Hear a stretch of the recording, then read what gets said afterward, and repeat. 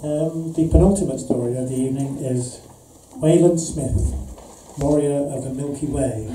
I'm Mark Graham. Since winning the Spear of Luck at the Llamas game with his legendary tale of canine heroism, Ben Gellitt, the dragon-slaying hound of Crimic, Mark has been dining out on that story and felt it was time to write another one. So taking time out from his great unfinished novel, he sat down and wrote Wayland Smith, warrior of the Milky Way, which he's going to read for you now.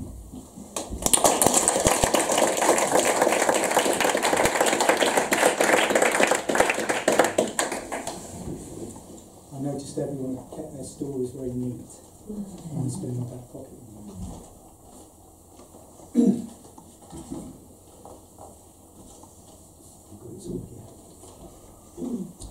Wayland Smith, warrior of the Milky Way. The milk float trundled out of the yard and into the street-light puddled night. The boy Rob, hood up, stared vacantly into the darkness, dreaming of Abigail's red hair tossed across a white Primark pillow. Fox-faced Wayland Smith, eyes lusting after adventure, accelerates to a reckless 13 miles an hour. Earth my body, water my blood, air my breath and fire my spirit. The silent wings of a road-killed pheasant swing from the rearview mirror. Tomorrow's the big day, boy.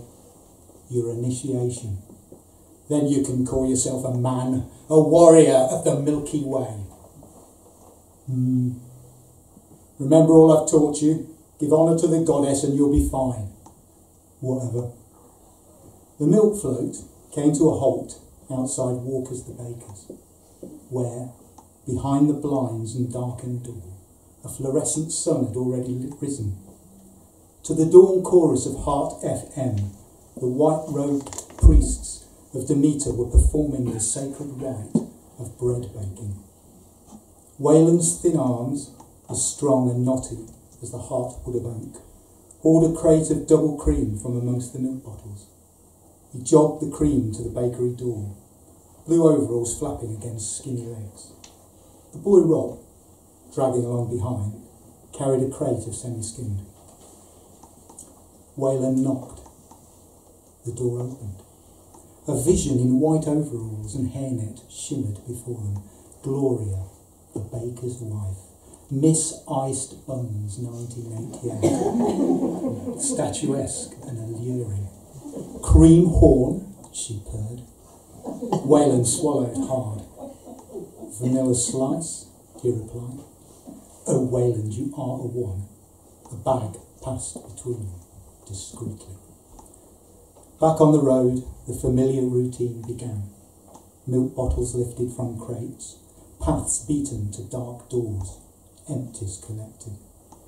Birth, death, divorce, all of human experience reduced to a message in an empty bottle. An extra pint, please. No milk today. Just one semi-skim, please. Orders amended and milk delivered. They moved silently on.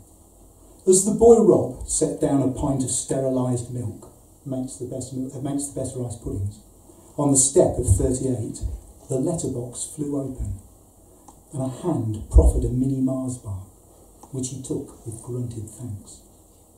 Walking, head down, back to the milk float, the boy Rob stopped and cringed. As the sun breached the horizon, Wayland, with due reverence, lifted a pint of full cream Guernsey milk from its crate. The world stood still. He turned towards the eastern horizon. The first rays of the rising sun broke from behind the old mill, and Wayland, face lit with golden light, lifted the milk bottle high above his head in salute. I am a warrior, I am a druid, I am a milkman, my soul will never die, he proclaimed in a voice that rose from the earth and filled the sky.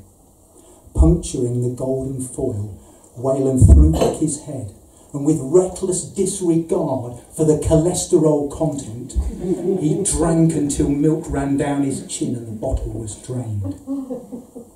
Why do you have to do that? Because if I didn't, the sun wouldn't rise. It would. How do you know? Much later, as they trundled back to the yard, empty bottles clinking, Wayland was in a reflective mood. "We are a dying tribe," he announced. The usual gleam in his eyes dimmed. 20 years ago, 30 floats rode out of this yard. We roamed the streets through rain, wind and snow. We were always there, servants of the goddess. Kids' cereals, mum's cuppa, dad's flask.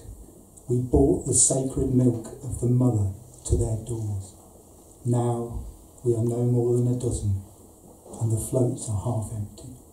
I can remember floats with crates piled to the roofs. Now they barely cover the decks. We are old men, stooped like ancient hawthorn trees. We are a dying tribe. They join the queue of milk floats, rolling into the yard to be tethered to their power cables and fed electricity. That night, beneath his forest green FC duvet cover, the boy Rob carefully traced the route of the milk round in his head. 2 semi-skims at 18, then on to Summer Street. He pictured each delivery: front doorstep, back door, barking dog, possible glimpse of the beautiful Ms. Emery in her 90 at 43. The alarm bleeped, 4:30. Clothes on, coffee, push bike. The boy Rob freewheeled through the gate and into the uncharacteristically dark and silent yard, eerie with the absence of hustle and bustle. He leant the bike against the wall, and with hands in pockets, he sauntered towards the office. The light of 12 milk floats, drawn into a circle, split open the darkness. Standing centre stage was a figure in white, back turned. 12 milkmen stepped from their floats and stood as erect as their age would allow. "Enter the temple and approach the goddess," a voice commanded. "Really?" He stepped into the circle of light. The figure turned. Gloria, draped in a white bedsheet, a bottle of gold top pressed to each breast. "I am the goddess," she proclaimed. Then the clouds parted, and the naked full moon revealed herself in all her splendour. The yard was bathed in silver light, and the world was enchanted and magical. Gloria's voice was transformed. It became richer and more powerful. Gloria's lips continued to move, but her voice came from nowhere and from everywhere. "I am the goddess, maiden, mother, crone. I am the moon, full and new, the hind, the hare, the crow, the shrew. I am willow, oak and gorse. I cause fate to run its course." In the half-light, the 12 ancient milkmen grew taller, the shadows tattooing swirls and spirals onto their faces. They were muscular warriors, ready for the fray, strong as oak trees, fearless as stags. "Hail to the goddess! Hail to the dark and the light! Hail to the Milky Way!" they boomed. "Step forward," commanded Gloria. The boy Rob shuffled forward, cheeks glowing red. "Take the milk of the breast of the goddess, freely given as a gift to life and the living." She thrust the 2 bottles towards him. The boy Rob took them, assiduously avoiding eye contact. "Do you swear to serve me, the sacred mother, and to carry my blessed milk safely to all who have need of it?" "If you like." "Do you swear to tread this path with pride, to bring honour to this hallowed task?" "Suppose so." "Then you shall be called a warrior of the Milky Way, and your name will be remembered in the sacred stories of this tribe. Hail to our brother, warrior of the Milky Way! Boomed the 12 milkmen, beating the sides of their milk floats in unison. Brother warrior, they roared. Gloria leant forward and gently kissed Rob on his cheek, her breasts brushing lightly against him. She looked deeply into his eyes for a moment, then turned her back and walked slowly away, disappearing into the shadows as the moon was once again swallowed by cloud. The mighty warriors shrunk, old and stooped again, formed a line. The boy Rob walked along the line, tucking a pint of gold top under his arm so he could shake the proffered hands. Milkmen slapped him on the back, congratulated him, smiled warmly, tears in their eyes. At the end of the line stood Wayland. The people are waiting for you, Rob. Take the bounty of the goddess to them. Rob climbed into the float, and to the cheers of the assembled milkmen, drove through the gate and into the dark. At Walker's the baker's, Gloria winked and handed him a cream horn.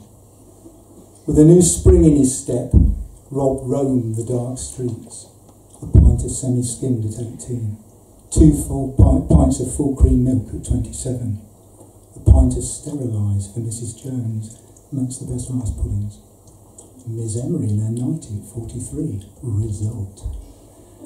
The light grew, and as the sun began to rise, Rob stopped, shaking his head and smiling to himself. Rob lifted a bottle of full cream Jersey milk from his crate, held it up to the sun and roared, I am a warrior, I am a druid, I am a milkman, my soul will never die. And puncturing the gold foil, he threw back his head and drank milk until it ran down his chin and the bottle was drained.